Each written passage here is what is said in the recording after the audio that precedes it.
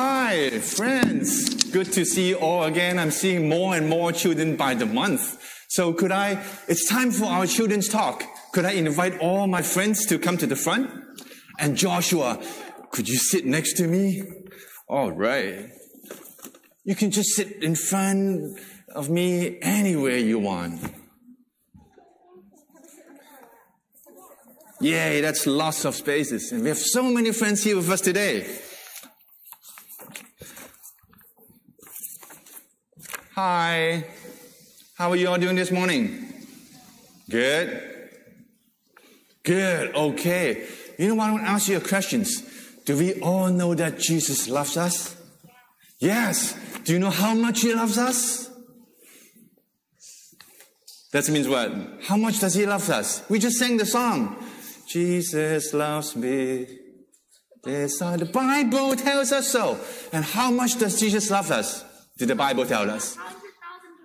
100,000%. Well, I'm going to read you this Bible verse from Ephesians, the book of Ephesians chapter 3, and from verse 17, it says, I pray that you may have your roots and foundation in love, and so that you, together with all God's people, may have the power to understand how broad, how long, how high, and how deep is Christ's love. Isn't that wonderful? Hi, what are you reading? Hey Josh, I just told you, this is from the book of Ephesians. It says we should understand how wide, how long, how high, and how deep is God's love for us.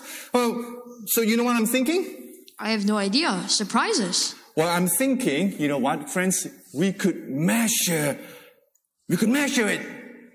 What? Measure it? Measure what? Well, what the verse said. We could measure God's love for us. You're not serious. Yes, I am. Today I'm very serious because when it comes to God's love for us, I'm 100% serious. Well, Pastor John, it's an interesting concept, but I don't know. How could we measure God's love? Well, you know what? I just happened to bring me a bag of my favorite goodies inside. And I think I could use some of the stuff inside to help us measure God's love. And you know what? I was a scout before, so I always come prepared. Oops. Oh. Wow. Okay, look at this. What did you find? Well, this is a measuring cup. And you know what? I think we could use this to measure God's love for us. Is that great? You didn't know I was that clever, did you? You're so clever. But don't forget, Psalm chapter 23. Psalm 23. Well, it is a very good and important psalm. So what did I forget about it? Psalm 23 says that God pours out so much that our cup overflows. So God pours out more than a measuring cup can hold. I'm sorry, that cup couldn't begin to measure God's love. Oh, well, maybe you're right. God's love pours on us and it overflows our cups. So, well, maybe this is not a good thing to measure it. But, well, you know what? What about... What about this? Do you think we could use this to measure God's love? Right? Let me think. Psalms chapter 108 verses 4. What? Psalm 100? Who is the pastor here? What are you talking about? What about Psalm 108? Well, according to that verse, God's unfailing love is higher than the heavens and His faithfulness reaches to the clouds. Does that measuring tape reach up to the clouds or to the heavens? Well, to the heavens, I guess not. Oh, so you're telling me that even with this, I can measure God's love? I don't think God's love is measurable, Pastor John. Not by our tiny standards of measurement anyway. Well, wait just a minute. I'm not going to quit that easily, man. I come prepared, like I said. Okay. Can you guess what this is? Okay. What about this? A clock. What about this? Could we use this to measure God's love? A clock? What does it do? Well, it measures time, right? A clock tells us time. So we can use this to measure how long God's love for all of us. Isn't that bright? Yay! I win. No? Why are you shaking your head too? Why are you saying no? What happened? Because of Psalms chapter 103, verses 17. Oh, not again. Psalm 103. Okay, what does it say? I don't get it. What do you mean? Well, Psalms chapter 103, verses 17 says that God's love lasts forever. Can that clock measure forever? I don't think so, because that clock will wear out and break down eventually. But God's love will still be going on and on and on. Oh, yes, that's right. God's love is forever. And this clock is not going to cut it, right? Okay, you guys are so bright now. Tell me, is there any way, any method that I can understand or I can measure God's love then? Hiya.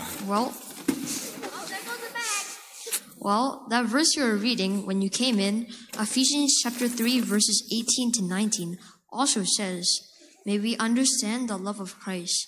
Maybe we can't measure it, but God wants us to understand it by experiencing it. God wants us all to experience how great His love for us is. Imagine you've never been exposed to the bright hot sun in the summer. There's no way measuring how hot it is in the sun then. You have to experiencing it. That's like God's love. We truly discover what it's like to be experiencing it. Did you guys get that? He made a really good point. We cannot measure God's love, but the Bible says we can try to understand it. By what? Rooting ourselves in God's love to experience God's love. So he made a very good point. It's like he said, if you've never been running under the sun, and you won't know how hot it is in a summer's day, right? So we have to go out under the sun to experience the sun, to know the heat the sun brings. It's the very same way, while we have to experience Christ's love for us, not until then will we be able to express the same love to everyone around us. So God loves us so very much, and we experience it and empower us, and we can love others as much as Jesus loved us. Okay, can I invite everybody to pray? Father God, we give you thanks because you sent your Son who loves us so very much to sacrifice himself. And Lord, we give you thanks because of his great love that we have the ability to love others. And Lord, we thank you for his love. It's so long, so wide, so high, and so deep. May we always come before you with a thankful heart. May we also experience the same love that we use to love others. In Jesus' great name we pray. Amen. Thank you, friends. I'll see you next time. Bye.